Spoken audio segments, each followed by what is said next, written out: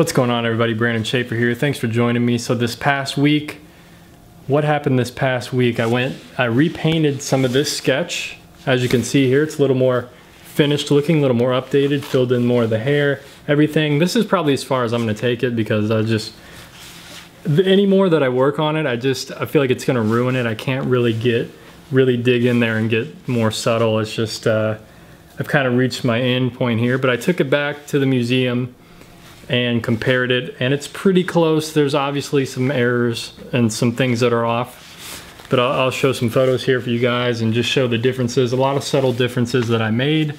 Overall skin tones, overall just, really fixing things up based on these notes here. And the funny thing was, so I took it back to the museum. I actually wrote a lot more notes on my phone. I'll probably post it here on the screen, but I was really nitpicking every little thing. This needs more yellow. I actually took out the yellow that I needed. So it did need some yellow ochre.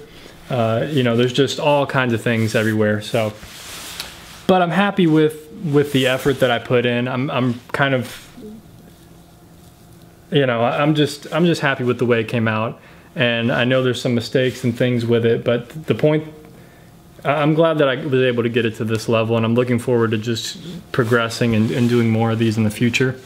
And so that brings me to the next thing, is on the other page, across from it, is one I've started. I drew this the other night. This is another painting from that same museum that I've been going to, the SchaeferArt Museum in Sacramento.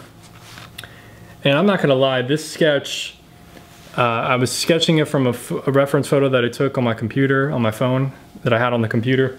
And it took me all evening to sketch this. I literally started over and erased it probably 5 to 6 times. Like there was one time where I really spent like an hour really measuring things and figuring out, and then I just started over because it was not lining up. So I finally got it to where I wanted, and now I've put 3 layers of clear gesso on the sketch. So this is kind of different. I started out with the sketch, and now I'm doing clear gesso over it. Something else I learned from Cesar Santos, but it's a cool method. I really like it. This one, I gessoed the page and then I sketched on top of that gesso. And I found that having the pencil marks there, it just kind of dirtied the first layer of paint that I put down, and it was hard to fix the drawing. If I would have done that with this one, it probably would have been a disaster because I had to redraw this so many times. So I got the sketch down on the page, and then I put 3 layers of clear gesso on it. And I'm just waiting for the gesso to dry. Probably tomorrow I'm gonna tone it all. Just a thin layer of tone of like raw umber or something, just to give it a nice skin tone to work with. And then I should be able to see the sketch still, even with that on top of it.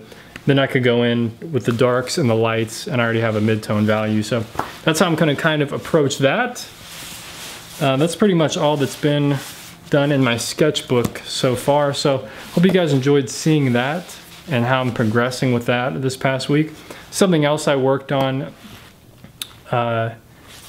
just recently, probably yesterday or last night, I worked on this reworking a landscape. So there's probably like 4 more other landscape paintings that I'm going to rework. And I'm ordering frames right now, testing out some frames, and I'm gonna be going to the store buying some frames. I found a good supply of frames I could get for all these landscape paintings. So I'm gonna keeping on with that. And I'm really happy with how these landscapes are coming out, the reworking of them. And I hope they're gonna fit more. They'll fit more in with the ones that I've had hanging on the wall forever. These are kind of the first ones that I did of the whole series, and I was really limiting my values. I was limiting the darks and limiting the lights. So all the values, even though there's a difference of values within the paintings, it's a very narrow range of values. So I'm really expanding that, getting the light and darks in there, really bumping up the contrast and just overall quality. So now it'll fit more in with the rest of the paintings I have. And then I'm just gonna be varnishing those, framing them, and trying to get a show, man. I'm gonna really start going around the town, Sacramento and my town, Davis. And I know there's a gallery that'll probably give me a solo showing. So that's that's my main focus right now. Well, one of my main focuses. Some of the other things I'm working on are just, you know, I'm really setting myself monthly goals to do now, and just trying to hit all those monthly goals. So all these panels that I showed you guys 2 weeks ago or something of portrait studies that I'm doing, I think I have 5 in progress right now, including the one of my girlfriend. So 4 other master copies. I'm gonna try to have those finished by the end of this month, along with this painting here, which I'll probably finish this week or so. I'll probably do the first layer this week, and then on the weekend I'll go and compare it at the museum. It's interesting, these skin tones are completely different than this one, and that's something I wanted to do. I wanted to have this painted already, because tomorrow is when they're open late. There's one day of the week where the museum's open late, and I went there last week when it was open late, and it was empty, man. It's like I had the whole museum to myself, and I just sat there and studied this painting for like 20 minutes, just looking at it up close, like, wow, that's crazy. So this one, the skin tones are much more orangey, tan, much darker.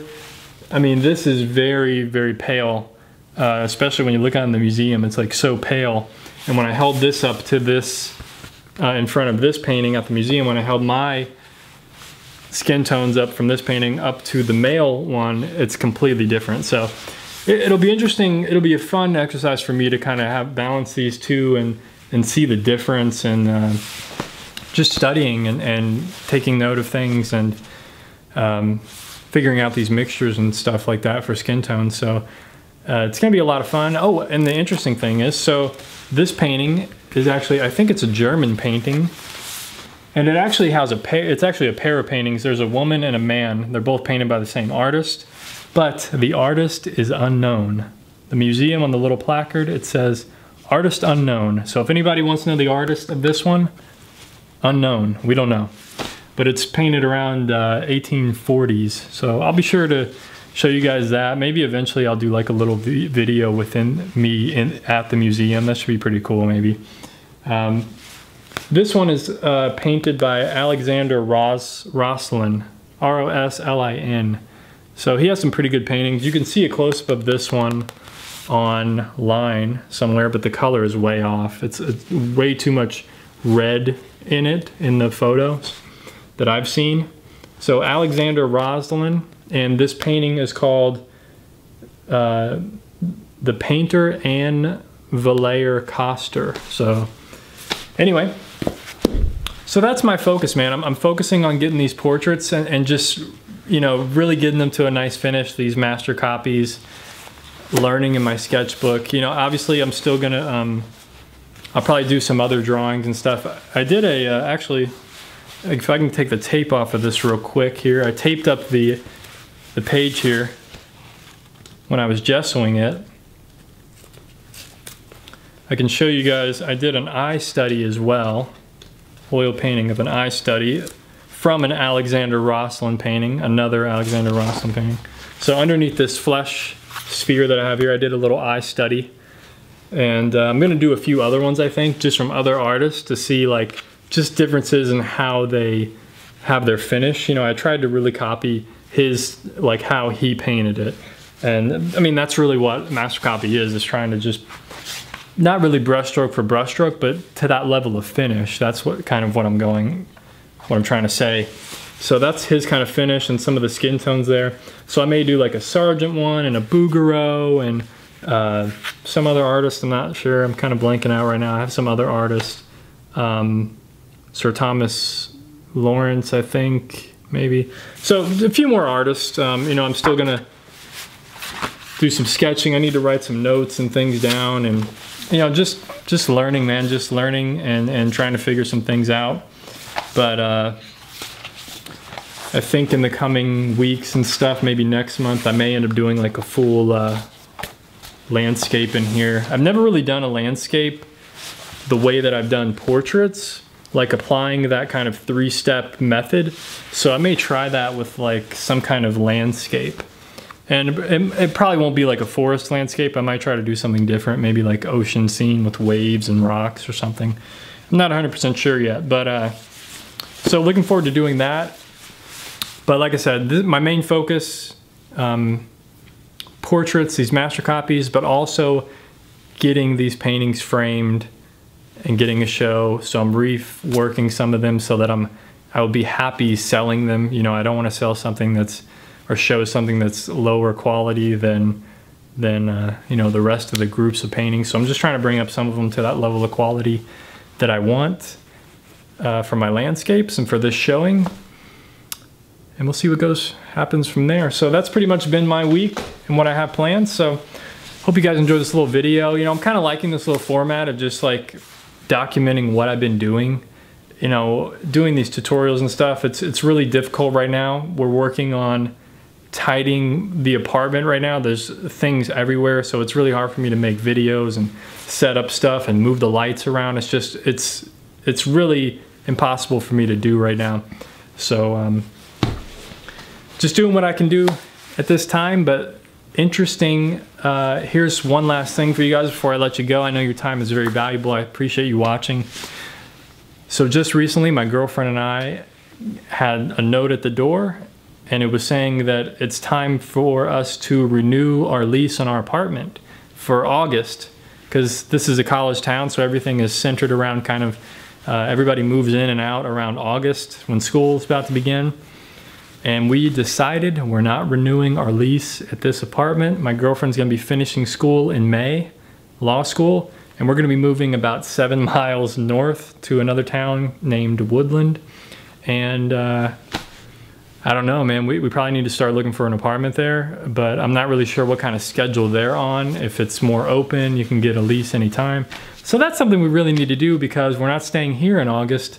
So we're looking, what's gonna be, why I'm telling you this is, we're hopefully gonna get a apartment or a house or something, whatever it's gonna end up being, whatever we can afford at that time and whatever's available at that moment.